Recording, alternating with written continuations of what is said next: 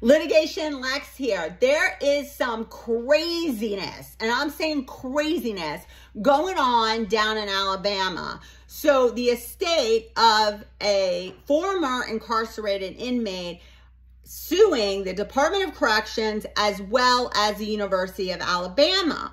The claim is that he died while incarcerated, unfortunately, and when the relatives received the body back, it was missing pretty much all the organs except for his eyes.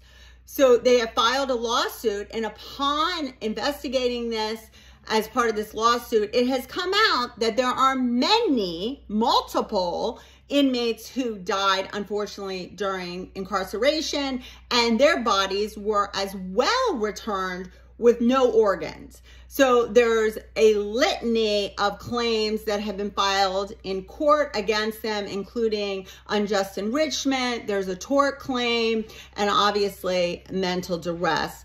So I will keep you updated, but comment below what you think about this.